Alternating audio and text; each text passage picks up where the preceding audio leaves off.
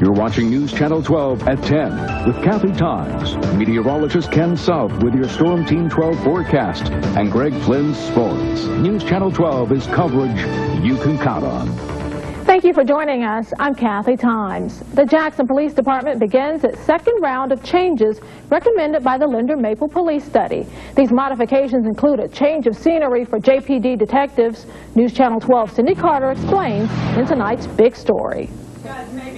Some new faces will soon report to work at JPD's Precinct 3. This week, 10 police detectives will move from the downtown headquarters to this new location.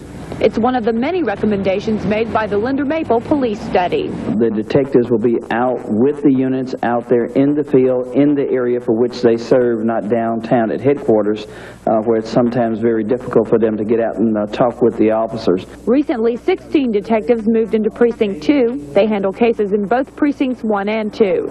This batch of detectives will work with officers to solve cases in Precincts 3 and 4. About the detective being downtown and the officer being out in the field, they never got together. This way they're back-to-back, side-by-side. Officer Graham says detectives also must respond to crimes within 10 days. That should be easier now that they are closer to the people they serve. They will be more closer to the central area, so that will be a plus also, as far as responding to whatever call need to be responded to. This relocation of JPD detectives is one of several changes the city is making as it moves toward a more efficient government. Cindy Carter, News Channel 12. Other JPD changes include a warrant unit dedicated to finding and arresting felons with outstanding warrants, and there will be a special unit established to investigate unsolved crimes. We'll have more news for you in a moment, but first let's check in with Tony Mastro for our first look at the forecast. And after a lot of rain today, it seems to be finally letting up outside. Well, we're done here in the metro. That is the good news, and a good shellacking of rain. Kathy, anywhere from half an inch to an inch of rain, exactly what the doctor ordered. Very little in terms of severe weather, just a couple of stray severe thunderstorms, and most importantly, again, done for the night. Take a look at the Next Red Super Tracker. Summary over the past 3 hours. Done in the metro. The rains continue east of I-55, and within the next 2-3 hours, they will be done across the state. In its wake, it will be cloudy. It will be cool. 50s all throughout the day tomorrow. Chance for a spot shower, especially in the morning. But I think cool is the operative word. We'll see how long that word is in the forecast coming up in about 8 minutes. All right. Thank you, Tony. You bet. Well, all of the rain today made for some dangerous driving conditions. The Jackson Police Department and the Mississippi Highway Patrol have been working dozens of accidents all day. This one happened just before 8 o'clock tonight. A witness says the SUV was traveling on Interstate 20 in Ellis when it spun out of control and went off the road. Authorities are investigating the shooting death of a 12-year-old Mississippi boy. It happened yesterday in Yazoo County. Authorities say Ricky Bradshaw Jr. was shot in the leg with a 20-gauge shotgun. Yazoo County's coroner adds Bradshaw was walking home with 3 other teenagers when the shooting occurred. Investigators say one of the teens may have been trying to unload the gun when it accidentally went off. Bradshaw died at the hospital. The cause of death was shock. The Harley-Davidson organization of Central Mississippi honored a Jackson police officer while bringing joy to some local children. The group held the John Sandiffer Memorial Toy Run this afternoon. Sandiffer was a police officer killed while directing traffic at Memorial Stadium. The bikers and children met at the Baptist Children's Village and rode to the Harley shop. A cookout was waiting for them, as well as Christmas presents. The sounds of Christmas are breaking the silence that takes over downtown Jackson on weekends.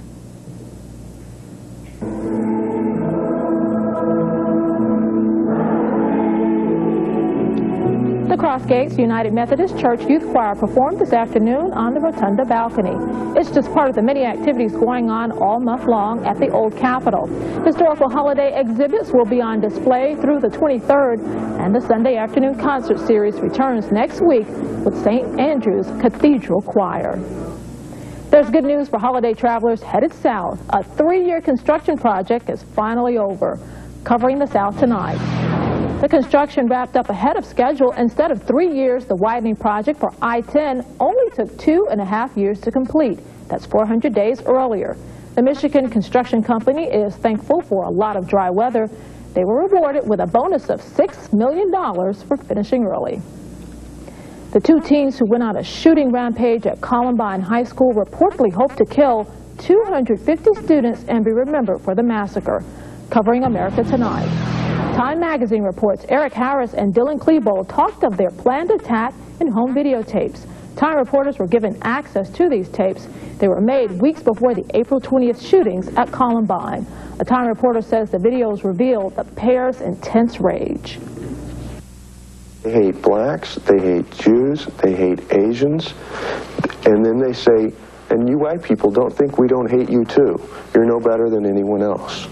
So the rage that they have goes beyond social cruelty or jock culture. It's directed at a lot of the world.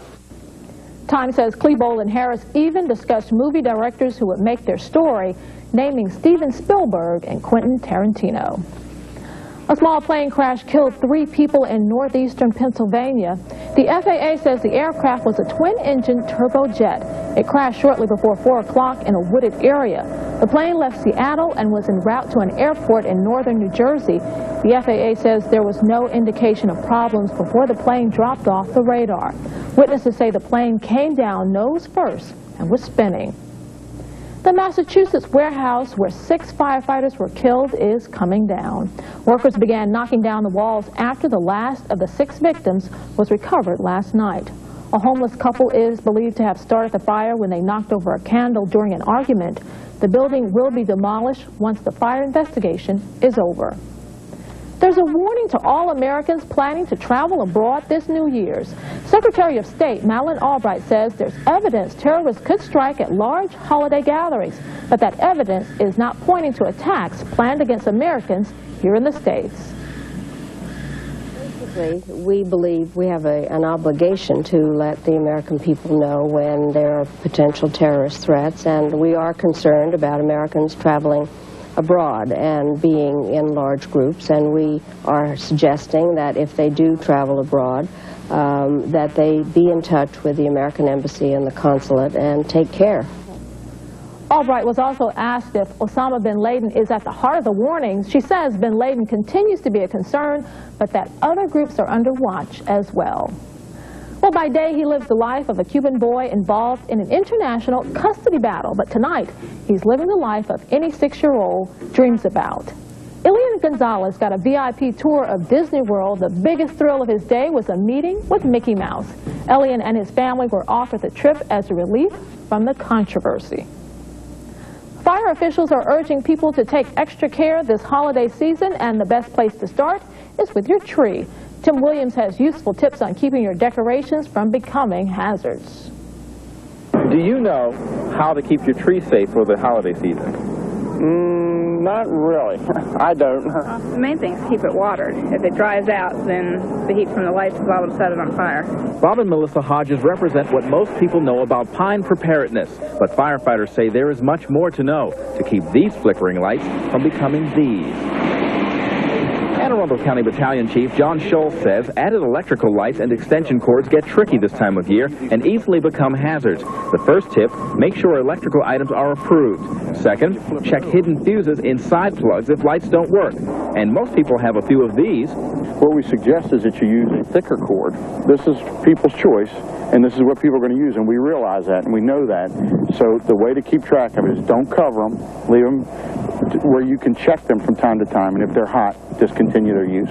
Now the problem comes in is, as you set a tree, trees aren't normally designed to be cut and then kept inside a home that's 70 degrees with very low humidity. So every day it gets a little drier.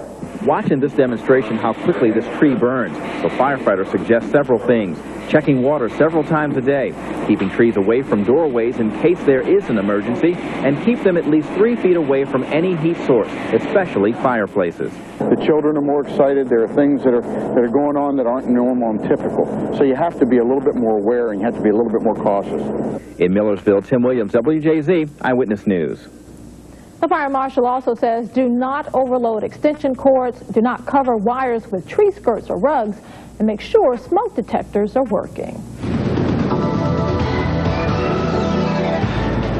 Do you have a newborn at home? There are new baby monitors that may help you sleep easier. That story after Tony's complete Storm Team 12 forecast. Now, News Channel Channel 12's Chief Meteorologist, Tony Mastro, recognized for excellence with the AMS Television Seal of Approval. Storm Team 12 is weather coverage you can count on.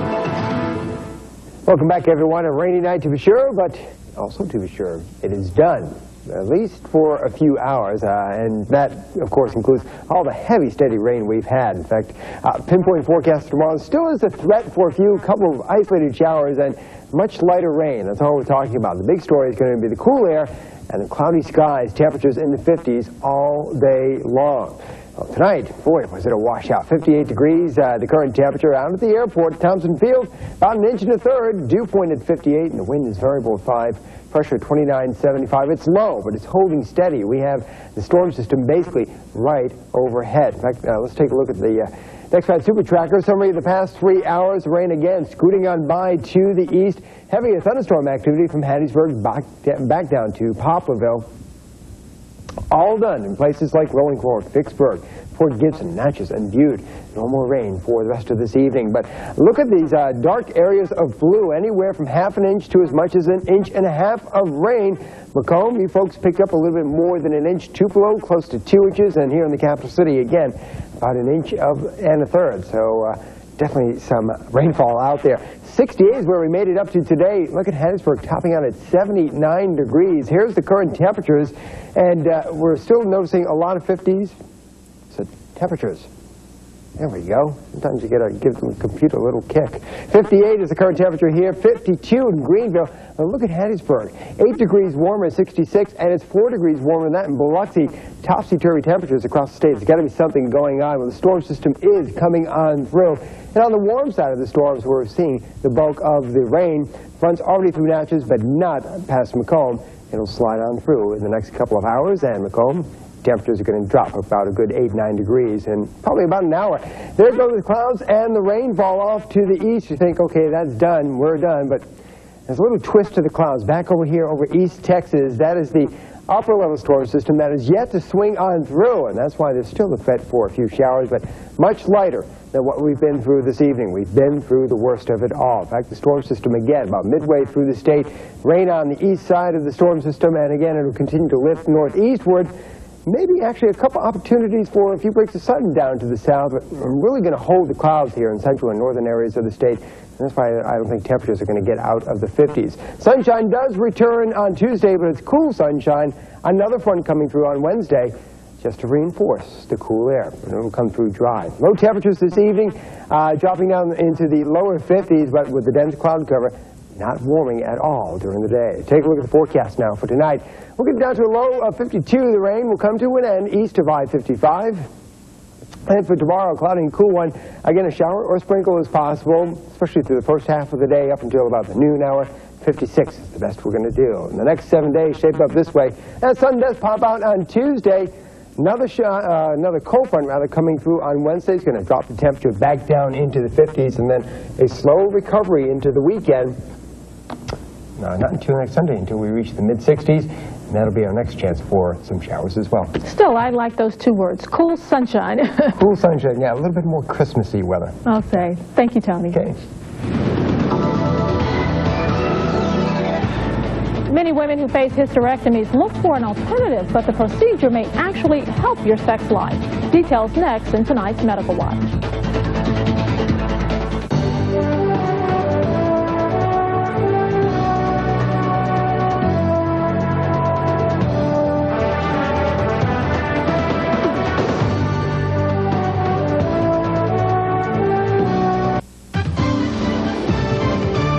You're watching News Channel 12 at 10 with Kathy Times, meteorologist Ken South with your Storm Team 12 forecast, and Greg Flynn's sports. News Channel 12 is coverage you can count on. A new device helps parents monitor their newborns. Women's sex lives may actually improve after a hysterectomy, and our two nostrils might help us smell better than one. News Channel 12's Melanie Christopher has the details in tonight's Medical Watch. I'm going to go check on him. He's fine.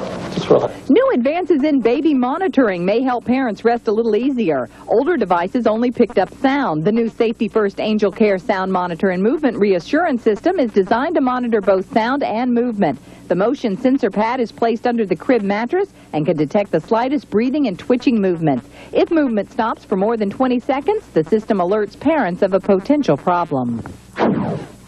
If you're worried a hysterectomy might cause your sex life to suffer, take note. Contrary to popular belief, women who undergo the operation may experience a dramatic improvement in their sex lives. A new study from researchers at the University of Maryland School of Medicine finds post-hysterectomy women have stronger sexual desires, more frequent orgasms, and less pain during intercourse. Two reasons cited: hysterectomies help reduce pain and discomfort and eliminate the risk of pregnancy, making sex all the more desirable and enjoyable. They look the same and they feel the same, but do they smell the same? According to Stanford University researchers, the answer is no. Studies find that each nostril smells different odors better than the other. It seems when we inhale, air is pulled into our nostrils at different speeds. The nostril receiving a faster airflow is more sensitive to smells known as high-sorption odorants, while the other nostril can better detect low-sorption odorants. This process may give us more smells per breath. Melanie Christopher, News Channel 12.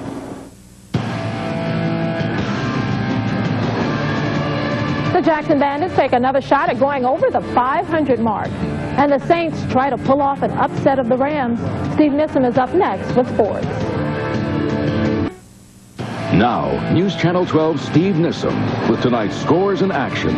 News Channel 12 is coverage you can count on. Good evening, everybody. Santa going for teal this winter. North Carolina hosting Tennessee Tech. Tar Heels on the fast break. Ed Cota fooled ya. Cota's extra special pass leads to a layup. The UNC point guard fakes around one way, then wraps it around the other. It's very pretty and earns play of the day. The Jackson Bandits are trying to work their way up the ACHL standings. And so are the New Orleans Brass. Both teams hoping to nudge above the 500 mark as they hooked up at the Coliseum.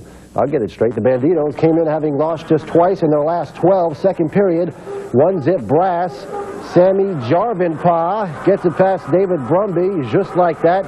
It was 2-zip New Orleans. Later on, the Brass looking for more. Darren Sinclair skating in on Brumby, but denied. The Bandits going with a nice save, but the Brass goes on to win it 4-2, that final. For the Saints, even good news is bad news. New Orleans has the second worst record in the league, which should assure them one of the top picks in next year's draft. Unfortunately, it's the Rams who will be making that pick, thanks to the Ricky Williams trade. Poor Dick and the gang hosting those 10-2 Rams. First quarter, Kurt Warner to Robert Holcomb, and that made it 7-3 St. Louis. Second quarter, now 7-6.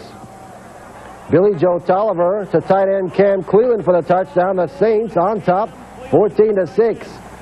Later on, St. Louis facing third down. Warner eludes the rush and says, excuse me, pardon me, I'm throwing it this way. Great play to Ricky Prohl for the first down. That led to a touchdown. It was 17-14 Rams. Still in the second quarter, Warner to Marshall Faulk, and he's got the moves. The Rams beat the Saints, big shocker, 30-14, that final. In Green Bay, the Packers hosting the Panthers. First quarter, Steve Berline has got problems. He's hit the ball in the air. Keith McKenzie's got it for a touchdown. 7-3 Pack, and he's going to take the leap. All right. To the third quarter, 17-14 Panthers. Former Southern Miss star Brett Favre to former All-Corn star Donald Driver. His first touchdown in the NFL, and yeah, they taught him how to dance on the reservation. Yeah, 5 seconds left, 31-27 Pack. Last play of the game, Berline finds some room, and he's in there. The Panthers upset the Pack, 33-31. Elsewhere in Week 14 of the NFL, former Saints coach Jim Mora was trying to keep the Colts train on the fast track. And in New York, they threw Keyshawn Johnson the darn ball. It's all part of the 2-minute drill. The missile blew up in Pittsburgh today. Quadri Ishmael caught not one, not two, but 3 touchdown passes in the third quarter alone as the Ravens rolled on the Steelers 31-24. Bengals punt returner Craig Yeast rose to the occasion today against the Browns. He's going the distance. 81 yards for the touchdown as Cincy wins it 44-28. At Indy, Edgerrin James ties a rookie record with his 9th 100-yard rushing game. 9 wins in a row for Jim Mora and the Colts as they beat New England 20-15. In Washington, Mr. Ref trying to do his Edwin Moses imitation, but that can't be what he wanted to do. Stephen Davis had no such problems. 189 yards on the ground as the Redskins dumped the Cards 28-3. It was not a pretty day for Bills fans, leading the Giants by 1 in the final minutes, but Kerry Collins engineers a drive, and Carrie Blanchard from 48 yards out for the win. It's true. Giants win 19-17. In Big D, the Cowboys put a hurting on the Eagles. Chris Warren finds the end zone as the Cowboys cruise 20-10. The Niners defense has been porous this season, but they got the job done today. San Fran dances on Dan Reeves and the Falcons 26-7. Miami was at the Meadowlands to take on the Jets. Keyshawn Johnson, 2 fourth-quarter touchdown receptions as the Jets fry the fish 28-20. In Tampa, the Buccaneers were down 7 to the Lions in the fourth quarter. Mike Allstott ties them with that touchdown run. A few minutes later, Sean King hits them, and Allstott's headed to the zone. The Bucs win 23-16 and take over first in the NFC Central. Seahawks down 3 to the Chargers in the final seconds. Todd Peterson for the tie. Nope. His 3rd missed field goal of the fourth quarter. The Chargers get by 19-16. All right, in the late game, the Chiefs leading the Vikings 28-21 in the fourth. And Monday night, the Jaguars will be hosting the Broncos. It may serve as little consolation, but Jackson State did have an impressive showing of support yesterday in Birmingham.